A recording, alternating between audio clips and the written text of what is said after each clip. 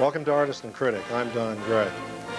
Tonight we're going to have a 2 or 3 segment program in which we explore the way artists feel about themselves and how they express it in their painting. And in so doing, how they express what we are, what the society is that we are living in now, what we are like, who form that society and the environment in which we live. And we'll talk about the entire 20th century in a very brief manner. In the first segment, we're going to have a discussion of the psychological impact on their paintings of the inner struggles for fulfillment of Vincent van Gogh and Paul Cézanne. Starting with the first picture, we look at a self-portrait by Van Gogh with bandaged ear, following the episode with Paul Gauguin's visit ending in tragedy and Van Gogh severing his own ear. In this portrait, we see something of the fevered quality of Van Gogh's existence. We see his eyes not as intent and burning as they will be in before and after this. He's drained from the violence of the encounter, the severity of the wound, and the psychic trauma of it. But we see Van Gogh expressing deeply his own feelings and emotions, and this is why his paintings are so revealing, because he puts himself so directly into them. In the next picture, a self-portrait by Paul Cézanne, both painted about the same age, Van Gogh 36, Cézanne 38. Of course, Van Gogh will die in 1 year after the painting we just saw, while Cézanne has half his life yet to go. Interestingly enough, Cézanne has a portion of his anatomy wrapped in a bandage, though I suspect it's something as less earth-shaking, much less earth-shaking than Van Gogh's wound. Perhaps he's trying a cure for baldness or something of the sort. He did lose his hair as he went on in life, but there's something in his eyes, a certain vacant inwardness and introspection that suggests for those who will look closely at his work that his paintings do reveal his inner personality. In the next painting, an early painting by Vincent van Gogh, we see a peasant woman painted during his Borinage period in Belgium when he first goes to become a missionary, then decides to be a painter. And look at the expression of the woman. Look how he searches out her hopelessness, perhaps, her desperation, her suffering. And I would say not only was the woman suffering from her poor circumstances, her primitive circumstances, but this is Vincent van Gogh's suffering. Now look similarly in an early portrait by Paul Cézanne of the very faithful Impressionist collector Victor Chauquet, who was a minor government official but spent what money he had collecting a masterful collection of Van Gogh's, Cézanne's, Manet's, the whole Impressionist group. Look again at the expression on the face of Chauquet and see the sadness in the eyes, the sensitivity in the face. I would say this is not only Chauquet's sensitivity, but it's Paul Cézanne's. Going to an early painting by Cézanne, an early landscape, somewhat earlier than the Chauquet portrait, perhaps prefacing this by saying that early in his career, Cézanne is obsessed with violence, hostility, sexual repression, sexual frustration, and he paints such pictures as the murder, the rape, the temptations of St. Anthony, that kind of thing. Moving slightly beyond that period, though still a young man, about 30, he paints this picture called The Railroad Cutting. And it's my supposition and interpretation that we are seeing the emerging personality of Cézanne coming from the dark past of turmoil and violence that was so much a part of him in his early life. And I would suggest that that small cubicle white building in front of the dark railroad cut is symbolically the new self of Cézanne emerging, as if watched on the upper left by an astounded house. It looks like it has 2 eyes, an open little mouth, and a solid mountain peak in the far right. Perhaps that's an early appearance of Mount Saint-Victoire, Mount St. Victor, which will loom so large in his work. One could almost say that that's his mother on the left, concerned about poor Paul developing, and on the right is the massiveness of the father. I mean, maybe that's carrying a little far, but let's follow through in the next 2 or 3 pictures by Cézanne this developing sense of personal self in a white object or a central object. Now let's go to Van Gogh later in his career to see a sense of a small object with which Van Gogh identifies, and I would say that it would be the dark figure crossing the drawbridge.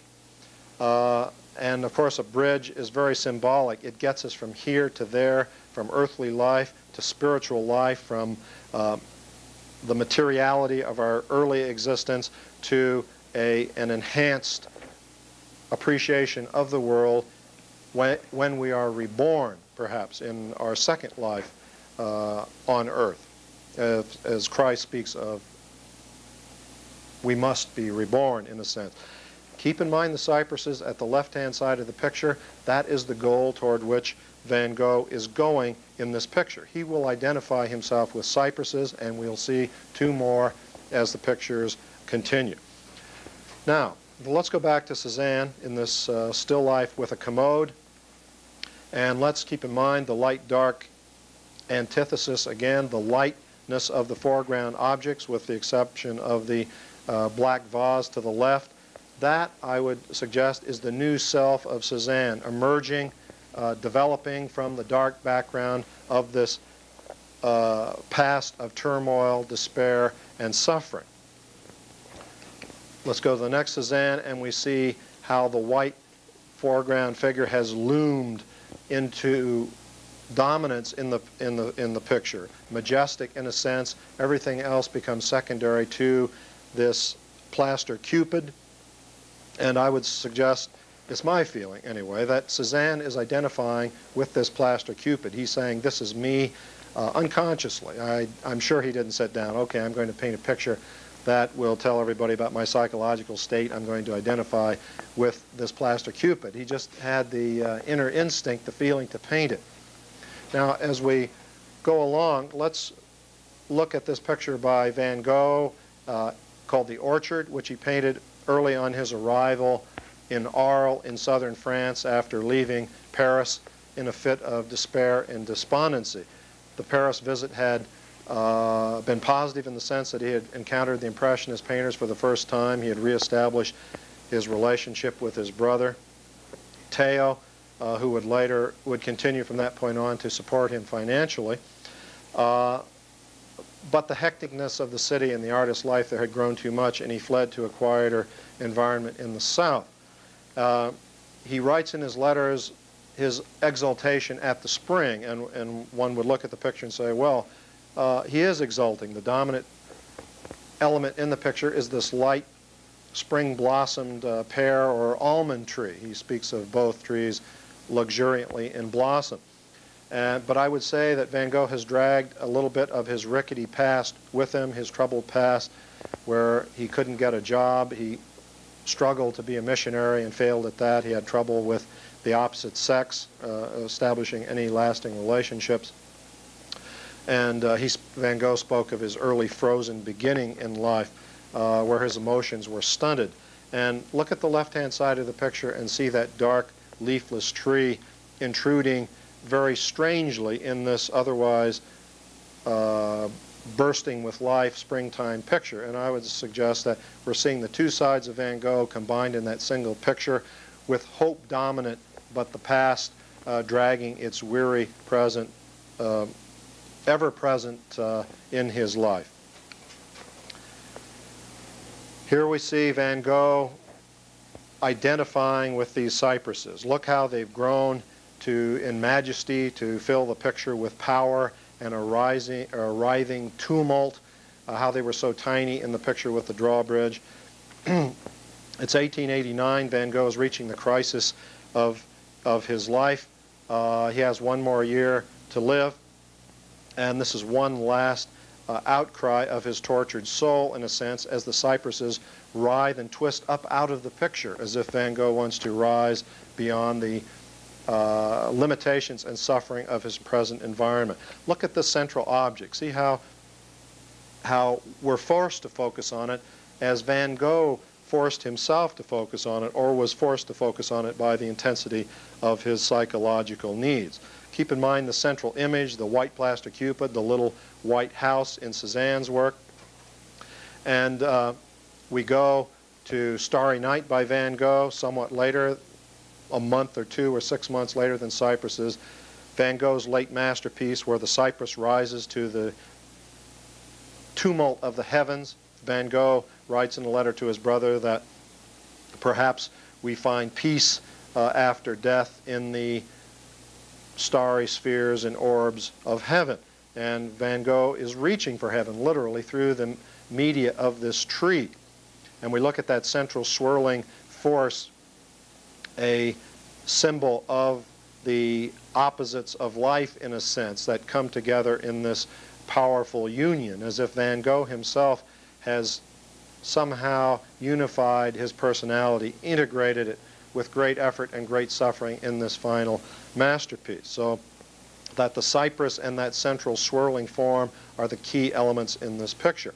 Look what Cézanne does with the painting of Mount Saint-Victoire, how the central image of that mountain dominates the picture. And it's my feeling that just as that little railroad cutting was Cézanne, as the plaster Cupid was Cézanne, so this mountain is Cézanne. Cézanne identifies with it, its solidity, its permanence, as a refuge for him, as a substitute for his early lack of equilibrium, his early shakiness, in a sense. So he goes the opposite way toward this eternal solidity. Here it is in the distance, as if he's still working toward it, moving toward it. It's embraced, caressed almost by the feathery touches of the limbs of the pine that frame it and protect it, in a sense, preserving it for Cézanne's approach.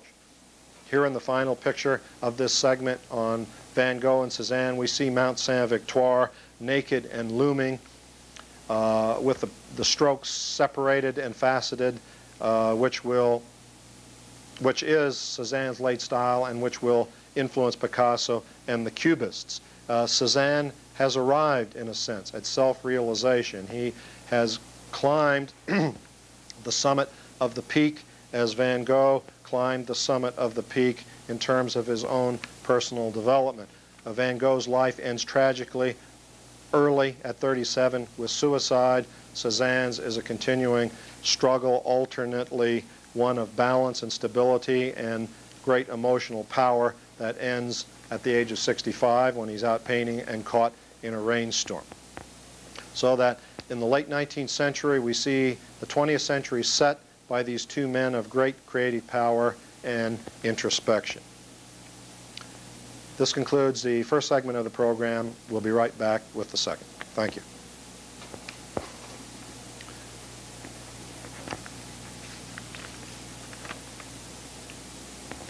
Hi. In this section we're going to build upon the work of Van Gogh, and we're going to talk about the struggle of people in the 20th century, artists and just plain folks, just you and I, with the 20th century, the increased technology of it, the increased pace of it, that has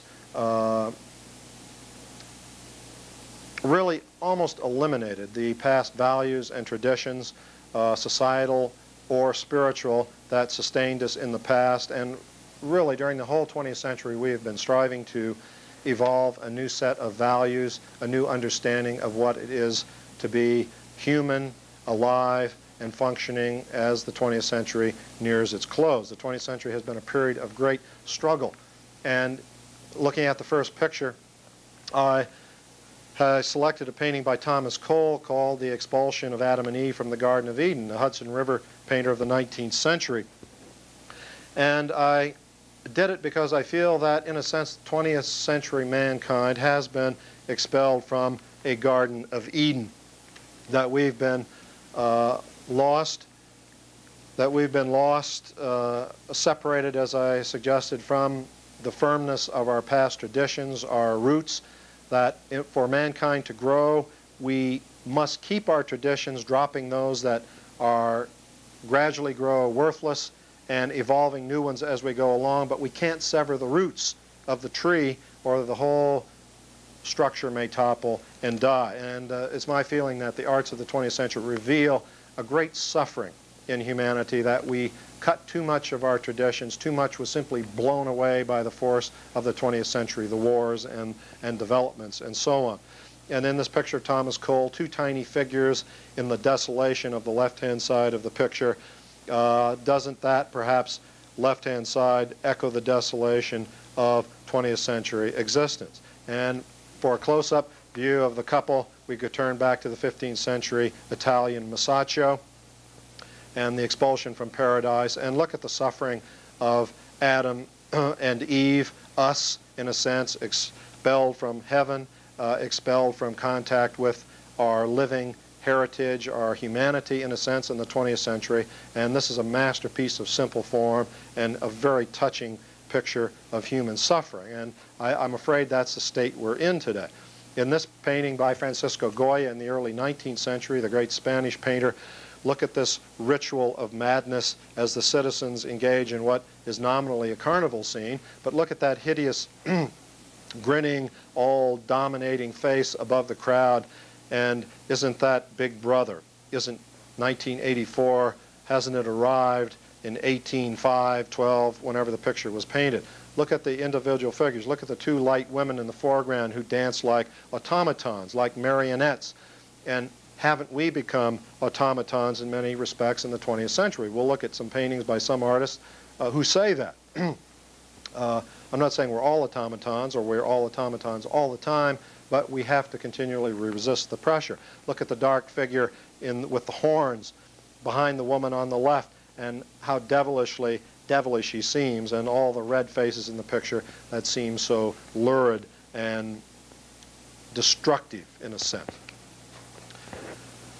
Is this the world that Michelangelo visualized, or perhaps God visualized in his original creation? In this great monument of the history of human expression, God on the right reaches over to touch Adam's finger, and the spark of life passes to him and all the subsequent generations of man. You know, that God's outstretched finger, Adam's limp finger, igniting a spark. Hasn't the spark perhaps dulled in our own time? Look at Michelangelo's conception of mankind, this nearly godlike, perfect, beautifully structured creature, and keep in mind what the 20th century view of mankind is. Here's Willem de Kooning's portrait of Mark Rosenberg in 1957. Now, I've never met Mark Rosenberg, but I would have to be introduced to him several times to recognize him from this picture. He's been totally dehumanized, depersonalized, turned into the fashionable abstract expressionist slash. I'm not saying this isn't an effective picture in the abstract expressionist mode. It is. But a human being? No, it is not. In Alberto Giacometti's Three Figures and a Head in a Square, look how withered and shrunken humanity is in Giacometti's vision in the 20th century. Mere remnants of what we once were, barely surviving, perhaps. Look at Giorgio de Chirico, the early 20th century fantasist surrealist. This is called the painter's family. So look at their heads, their bodies. Look at the little child born, held by the tender mother. Mannequins giving birth to mannequins. Create bodies that are part geometric structures. These artists are saying something about the dehumanization of mankind, the loss of our humanity, the mechanization of our humanity, the destruction of our humanity, our sensibilities in the 20th century. Oskar Kokoschka's picture called The Tempest or The Bride of the Wind, painted in 1914, the year the World War I begins, perhaps expresses Kokoschka's feeling of what life is and has been in the 20th century. A tempest, a storm, where Kokoschka on the left holds his mistress, who seems sleeping without any awareness of the torment and torrents of storm that nearly seem to sweep the flesh off Kokoschka. It's as if his body is rotting and rippling in a sense. Kokoschka, as an expressionist, vents his emotions and tells the world through his painting and his style what his work, what the world is like. Other artists, such as Fernand Léger, say what the world is like in just the opposite way. They express the mechanization of it, the technology of it. Here is Soldier with a pipe, the Tin Man. He's become a robot in a sense. And as he huffs and puffs on his pipe and those round bowling balls come pouring out of the bowl of the pipe, look how his face turns red, expressing his strain, his suffering perhaps under the inhumanity of modern existence. The struggle of modern existence, the struggle to remain human in modern existence, or fighting the mechanization that has nearly overwhelmed him. Keep in mind the red in his face, and look at where red plays a prominent part in this self-portrait by Edvard Munch, the Norwegian painter and very influential expressionist painter at the turn of the 20th century. Look how the red echoes the anxiety, the hostility, the despair of his own being, say.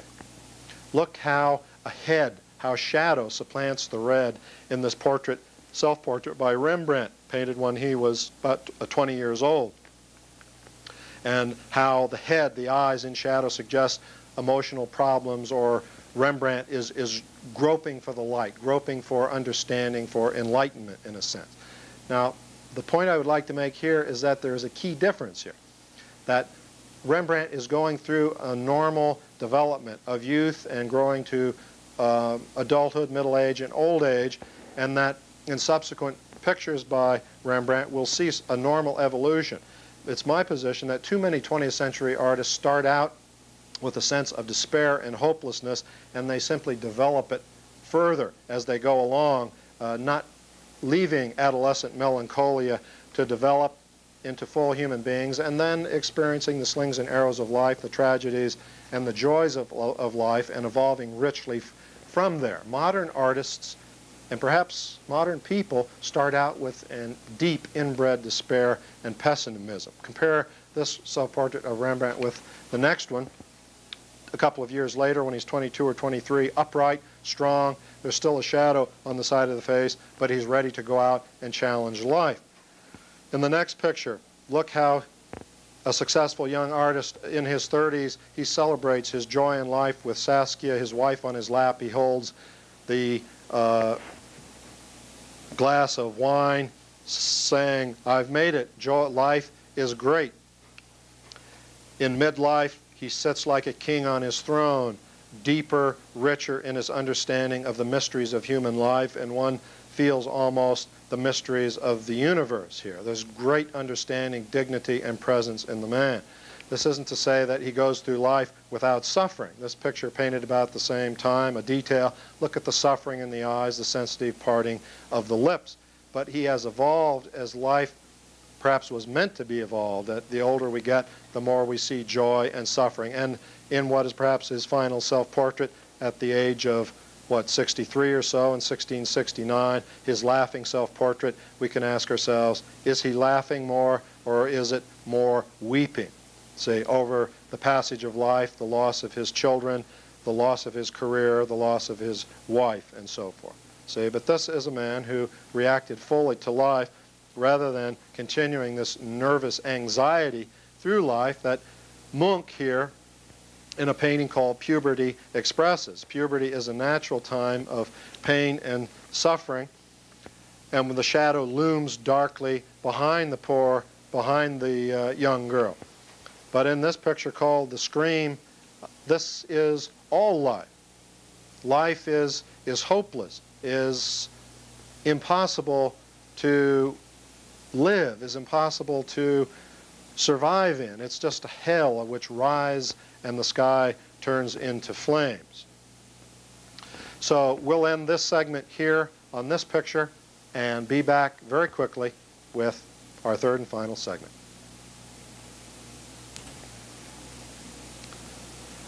In an excellent exhibition by a contemporary artist at the Alan Stone Gallery, Philip Sherrod shows paintings raging with life, is the only way I can describe it.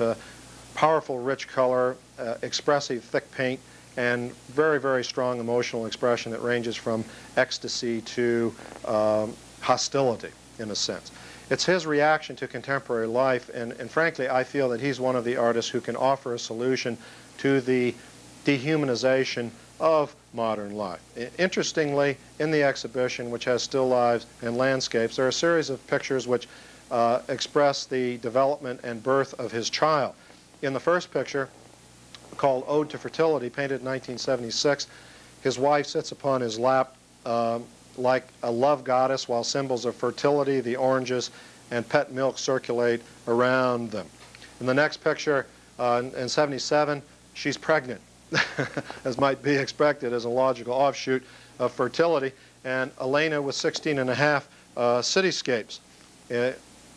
Large pictures and her belly full of the child soon to be born. Look at the magnificent solidity of forms, the thick descriptive pink. In 1970, later in 1977, the child is born, little Arantino, called Elena Arantino King Queen.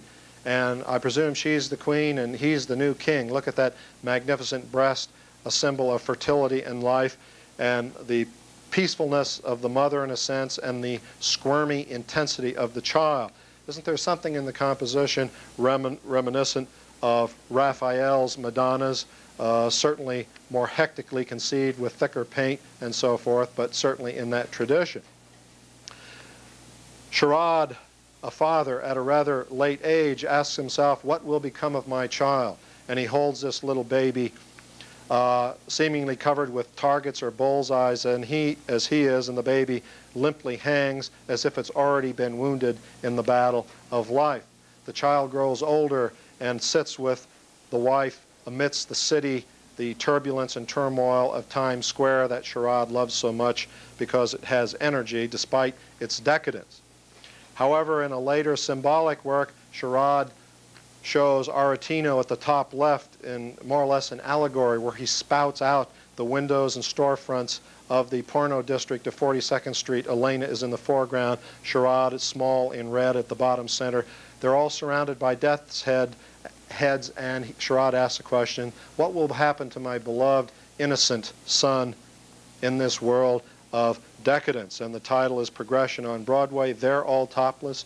You're all topless. 92 inches long, meaning they have no spiritual substance, no minds. They are embroiled in decadence, and in this aspect, Sherrod hates what the world will do to his son. But Sherrod is responding to the world, and as the summation of this three-part program, I would say that in artists such as Sherrod, getting back to life, not painting it in a pretty Pollyanna way, but painting it with courage and guts and power, we will reestablish the vision of life that perhaps Michelangelo had in the Sistine Chapel painting of the creation of Adam.